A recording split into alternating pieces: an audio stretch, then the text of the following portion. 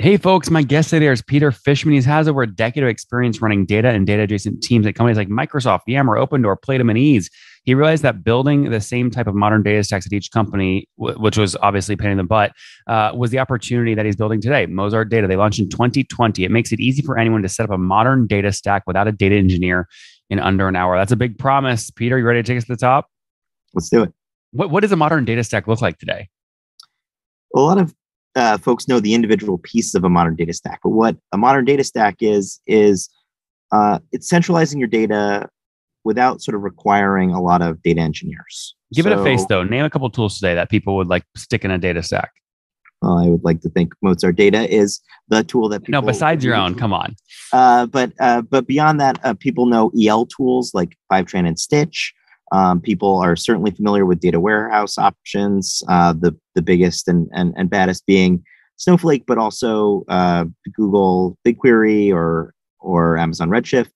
And then people also think now about Transform, and they think of it in many different flavors in terms of observability, data governance, a lot of BI tooling, a lot of reverse ETL. So really, it's about taking data from the silos in which it gets generated and turning it into something useful at the end, which is generally a chart that people will then take action on, or sending it back into a system that people use out in the field and operationalize.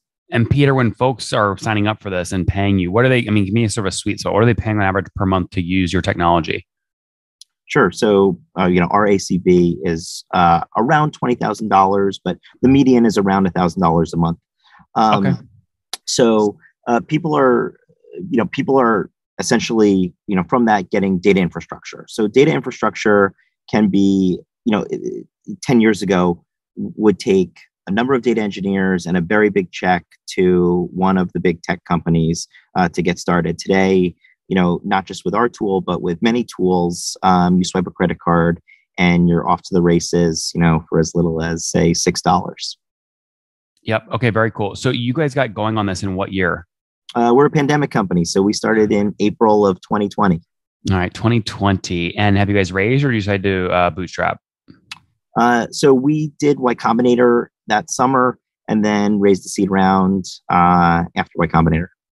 And what are they doing these days? It's what is it, 160K for 7%, something like that? So in our class, you got the rich price of 150K for 7%, and now I believe it's 125K. So our company had an implied higher cap. Then subsequently we raised a variety of money through other safe notes. I think you'd raised 4 million in a more traditional seed after that. Is it accurate? It ended up being actually 6 through kind of a seed extension. And what was you said non-traditional. What was non-traditional about how you did it? So insofar as that it was in steps. So typically when you think about like an extension or a bridge, you're talking about a company that's on its sadly its last legs and trying to figure out a way to get to that next round. When we did it a little bit opportunistically, just because I think the market for data tooling is certainly the investor market for data tools is really hot. I'd argue it's very advantageous to always have an open round. That means anytime you meet someone you think can help you and they say, I'd love to put money in, you can say, yes, the docs are ready. The thing's ding. They just boom, boom, sign the docs and you can get them in. Versus if you're closed, you got to spin up a whole new process. It's a lot. You say, wait to our Series A, right? Then you lose them. Right. Sure. The difference between, raising on a signature versus, if you're raising a priced round, there's an official close date. There's, lining up, all of the terms and all the not just of the term sheet, but of all of the sort of legalese that goes back and forth about edge cases. So, obviously, if you're an entrepreneur, you get into the business not to argue about sort of the edge cases of what happens when you fail. You instead only really want to think about, how to make your business better and, how to get that capital efficiently. That's right. Now, most folks in their seed round these days are selling between sort of 10 and 20% of the business. Were you guys sort of in that same range? Yeah, I think you have to sell a meaningful chunk of your company and your efforts over the coming years. When you're raising and you don't have too much to show for it. The short version is you can bootstrap a company, and that's always impressive. But then you can also take, the gas fuel and try to capitalize on a market opportunity that you see. So yeah, we were selling what feels like in hindsight a large chunk of our company. And our yeah. You're talking like 6 on like a 35 or 40 pre, something like that. Yeah, I think, and then, valuations, change rapidly at the early stage. So a hint of traction is really incredibly valuable. So it is the case that I think you can think about pre-product and the team and raising on your resume and your network, and then thinking about having a product and being able to go into a pitch meeting just with a demo as opposed to a deck. In fact, we didn't really raise with a deck, just because I think now people really are most interested in seeing what it is demo that the product does. Yeah, exactly. 100%. Yep. So talk to me about the traction. Do you remember how you got your first customer? Tell us that story. I mean, you always remember your first dollar. So tell me. So first off, I'll say that my co-founder and I, this is our second time doing a company together. So 10 years ago, we started a hot sauce company together. And I don't remember really just our first sale, but I remember our first sale to somebody that didn't have one of our last names. Yeah. That was a really special moment for us. Now, in the data space, you don't really sell to, I don't sell to my parents. Our first customers, unsurprisingly, came from our network. It was folks that wanted to not just use, our product as a modern data stack, but actually really have the high touch experience of working. Who was it though, Peter? Can you name them? Are they okay being public? Yeah. I mean, we talk about these companies all the time. So at the end of Y Combinator, we made 3 sales, and we left Y Combinator with 3 sales. So that was Tempo and Rippling were sort of the 2 largest, and then Gaia GPS was another sale. So we made 3 sales during Y Combinator, so 1 per month. So actually not that impressive, but you can think of it as infinity % growth. But yeah, those 3, we sent out the invoices at the same time. So technically, I think the first Stripe payment came from, I believe the answer is Tempo, but now I'm embarrassed. I bragged about remembering the first dollar. In reality, it's just an electronic transaction. So I didn't actually receive that fistful of cash. Fair. Okay, fast forward today. How many customers are you working with now? Yeah, we're working with a few dozen, almost 40 customers. Obviously that spans a variety of sizes and stages and industries. We're not specific to B2B or B2C. Mm-hmm. Peter, 40 customers at that ARPU earlier, the median, you called it up $1,000. It means you guys doing about $40,000 a month right now in revenue. Well, I think it'd be a little bit more than that, right? So we are doing a little bit better than that.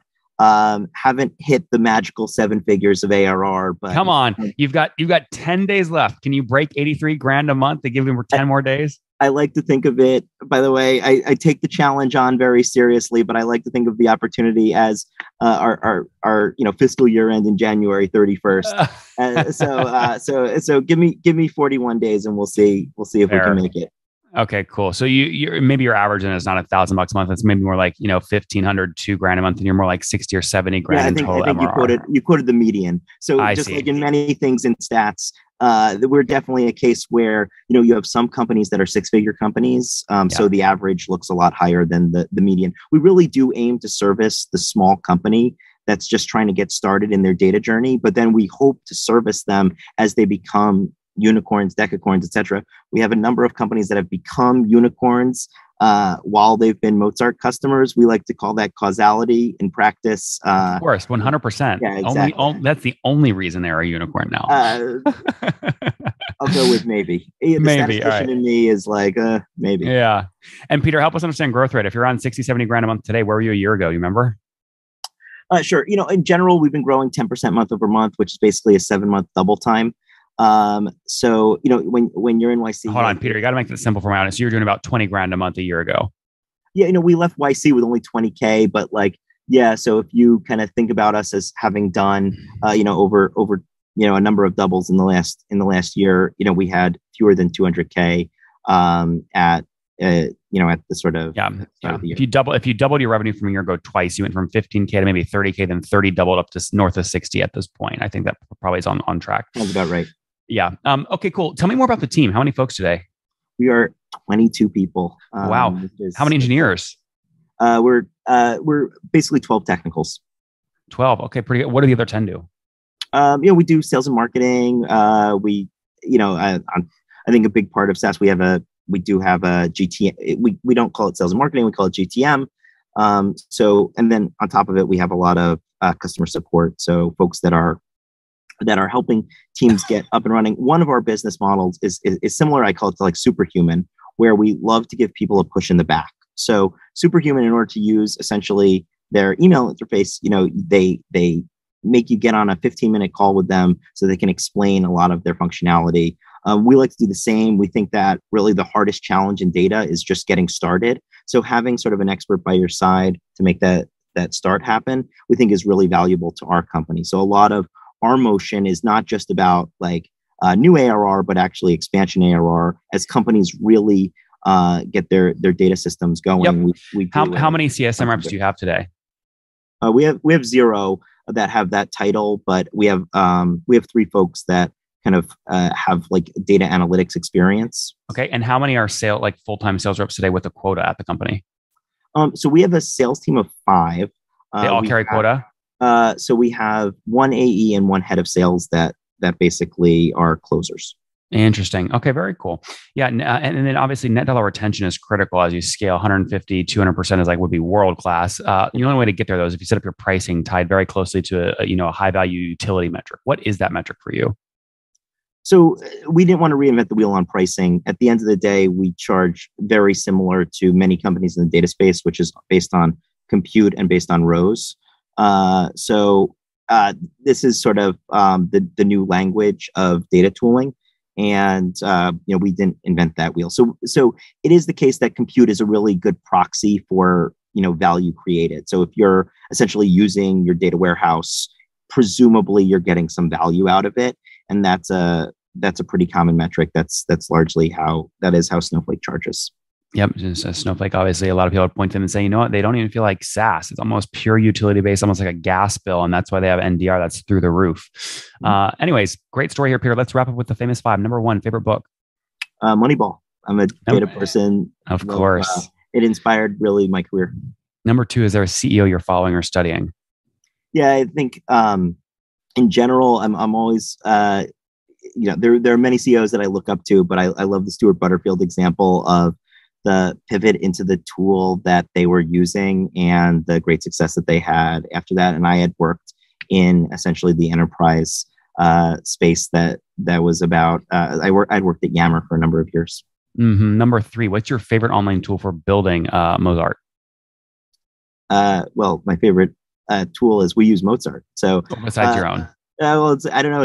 I don't know if that's a cop out, but I also love Mode. So I don't want to say I'm too partial to any BI tool, but that was something that really Mode came out of a tool that I had built with. Well, there are also Derek Steer was on the show recently. That's also ex Yammer. Yammer execs were the first checks into that business. Did you write a check?